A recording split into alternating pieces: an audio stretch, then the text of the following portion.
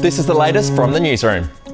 Olivia Rodrigo had a nasty fall on stage in Melbourne. Oh my God, that was fun. I'm okay. Wow. NASA has launched a probe to one of Jupiter's moons. Europa is widely considered the most likely place in our solar system beyond Earth to have life right now. And Donald Trump got a little bit distracted by a woman in the crowd at one of his rallies. I would say she's a beautiful woman, but if I did say that, my political career, you're not allowed to say that. So I'm not allowed to call you a beautiful woman, but she is.